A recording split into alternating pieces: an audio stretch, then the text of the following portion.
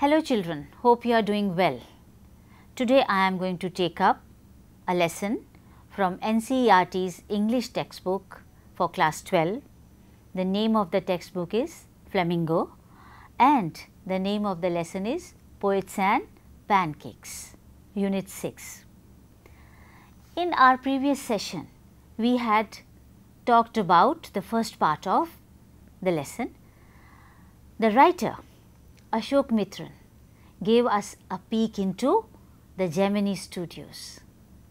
We visited the makeup department and we were told how makeup was done, and people from different walks of life, different parts of the country were working over there. And also he also told about people's aspirations and hopes. They all wanted to become actors or writers or directors, but they could not become. But they were part of the Gemini family. They were all working together. Let's begin with part 2. Now here the author is going to introduce us to Kothamangalam Subbu. Let us understand who Kothamangalam Subbu was in the Gemini studio at that time. Kothamangalam Subbu rose to prominence in Gemini studios by sheer luck. He was number 2 over there after S.S. Vasan, who was the founder of Gemini studio. Ashoka Mitran compares the two, the office boy and Subbu. Imagine Subbu at number 2 position and office boy, the person who used to run errands. Even in the matter of education, especially formal education, Subbu couldn't have had an appreciable lead over our boy. On the contrary, he must have had to face more uncertain and difficult times, for when he began his career, there were no firmly established film producing companies or studios. Yet he had the ability to look cheerful at all times, even after having had a hand in a flop film. A beautiful comparison between the two, the boy, the office boy and Subbu. Their positions were entirely different. Subbu was at a higher position in Gemini studio and the office boy was not. He says their education was more or less the same. But Subbu had one quality, he was very cheerful, but the office boy was always cribbing. Subbu was also bossy and always had to work for somebody. He could never do things on his own. Here there are similarities. They were working for others. Even office boy was working for others, Subbu was working for others, but he was giving them orders, whereas the boy was receiving orders. But his sense of loyalty made him identify himself with his principal completely. Now, principal here means the boss, and turn his entire creativity to his principal's advantage. The author realizes that he was a savvy player. Savvy. He was a smart player. He writes, Ashok Mitran writes, he was tailor-made for films. Here was a man who could be inspired when commanded. By describing an implausible scene being discussed in the studio, he highlights how far-fetched the filmmaking was. So, let us read these lines from the book. Open your books on page 60. You can read along. The rat fights the tigress underwater and kills her, but takes pity on the cubs and tends them lovingly. I don't know how to do the scene, the producer would say, and Subbu would come out with 4 ways of rat pouring affection on its victim's offspring. Good. But I am not sure it is effective enough, the producer would say, and in a minute Subbu would come out with 14 more alternatives. filmmaking must have been and was so easy with a man like Subbu around. And if ever there was a man who gave direction and definition to Gemini Studios during its golden years, it was Subbu. So, we understand that Subbu was at the helm of affairs in Gemini Studios. Subbu had a separate identity as a poet, and though he was certainly capable of more complex and higher forms, he deliberately chose to address his poetry to the masses. His success in films overshadowed and dwarfed his literary achievements, or so his critics felt. He composed several truly original story poems in folk refrain and diction, and he also wrote a sprawling novel, Thilana Mohanambal, with dozens of very detached characters. He quite successfully recreated the mood and manner of the Devdasis of the early 20th century. He was an amazing actor. He never aspired to be the lead roles, but whatever subsidiary role he played in any of the films, he performed better than the supposed main players. He had a genuine love for anyone who came across, and his house was a permanent residence for dozens of near and far relations and acquaintances. It seemed against Subbu's nature to be even conscious that he was feeding and supporting so many of them. Such a charitable and improvident man, and yet he had enemies. You know, such people always have enemies. The first position, he was number 2 in the Gemini Studios. He was able to write script, he was able to write poetry, he was able to give alternatives to shoot the scenes. He was the man Friday, okay? And then he was very helpful towards people. Many people would come and stay with him, and he was feeding many people. But at the same time, he had many enemies, and I think this is very natural. A person who does all these things has natural enemies. It is there even today. Okay, let's continue. Was it because he seemed too close and intimate with the boss? Yes, this is correct. He was number 2. Or was it his general demeanor that resembled a sycophant's? His general demeanor was very friendly and he would appease everyone. Or his readiness to say nice things about everything? Yes, that was his nature. So, he was a cheerful person. Therefore, he was liked by many. In any case, there was this man in the makeup department who would wish the direst things for Subbu. You saw Subbu always with the boss, but in the attendance roles, he was grouped under a department called the story department. So, now we are going to read about the story department, comprising a lawyer and an assembly of writers and poets. But you know, there is this line over here. There was one person in the makeup department who did not like Subbu.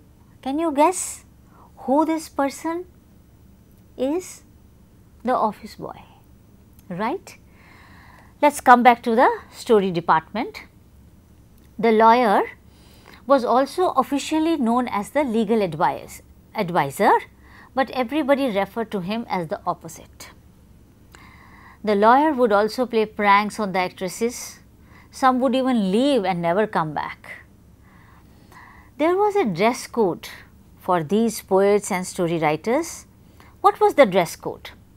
While every other member of the department wore a kind of uniform, khadi dhoti, with a slightly oversized and clumsily tailored white khadi shirt, the legal advisor wore pants and a tie and sometimes a coat that looked like a coat of mail. Coat of mail. This is one of the words which I had asked you to underline in the first session. Now, coat of mail means it is highly decorated. He would wear such things, but others would wear khadi. So, that was the dress code for the story department, because it comprised of writers, poets and this lawyer. Often he looked alone and helpless. Who? The lawyer, a man of cold logic in a crowd of dreamers. All other were dreamers. The story writers, the office boy, the actors, the poets, they were all dreamers. But this man was a man of logic. Therefore, he could not gel with them. He was a neutral man in an assembly of Gandhiites and Khadiites. Like so many of those who were close to the boss, he was allowed to produce a film, and though a lot of raw stock and pancake was used on it, not much came out of the film. So, that means the film was not a good film. With this, we have come to the end of this particular part. Let us discuss a few questions now. Are you all ready? My first question to you is, why was the office boy frustrated? Who did he show his anger on? Recollect what we discussed in the previous session. Yes, the office boy had joined the studio years ago in the hope of becoming an actor or a screenwriter or a director or a lyricist. The fact that he ended up becoming none of these left him frustrated. According to him, great literary talent was being allowed to go waste in a department fit only for barbers and perverts. He used to direct his anger at the author even though it was meant for Kothamangalam Subbu. They had nothing to do with each other.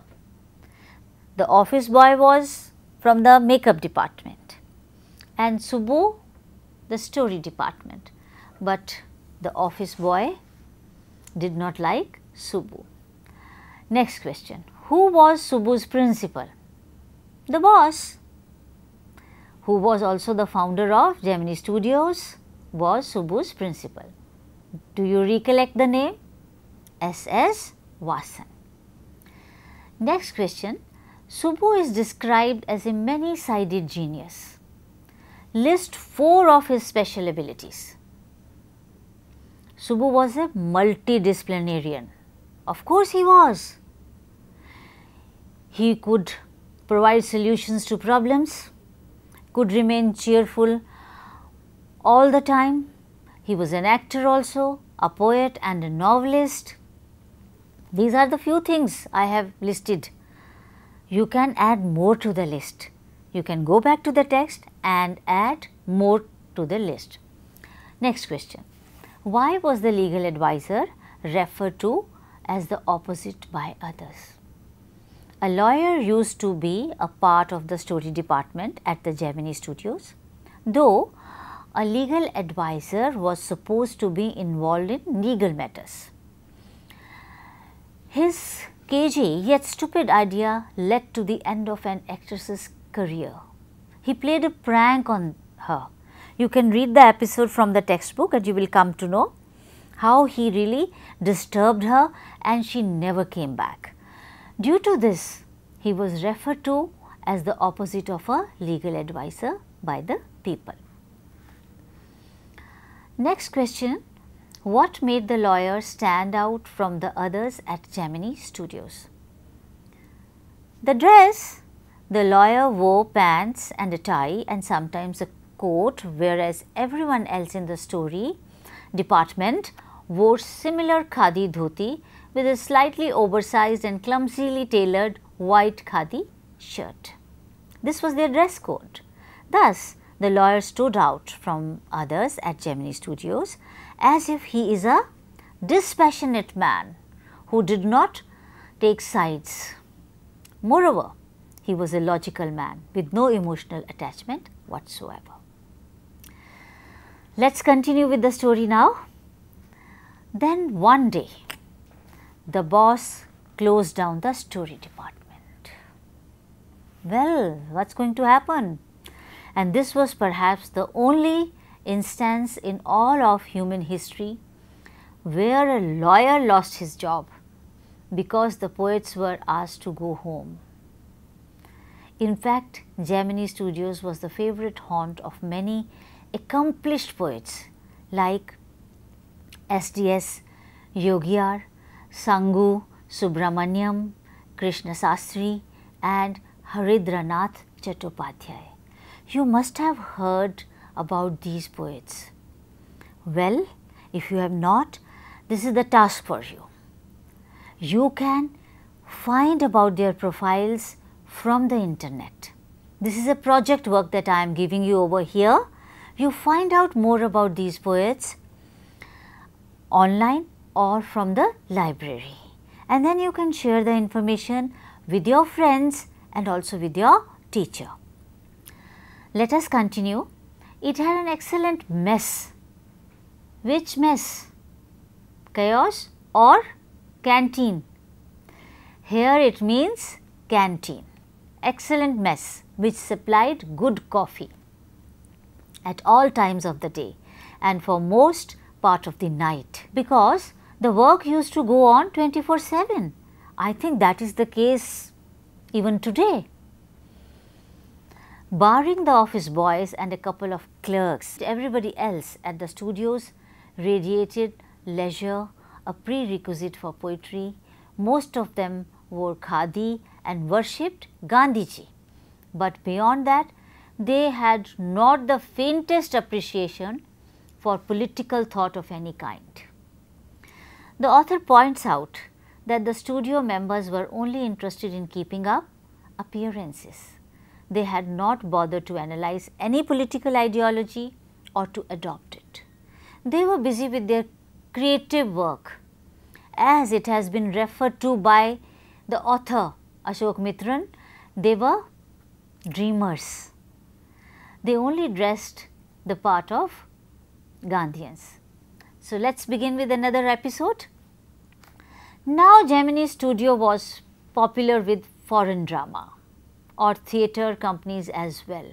So, people had heard the name of Gemini Studios overseas and they wanted to visit India, and this was the place for theatre people or film industry to come and interact.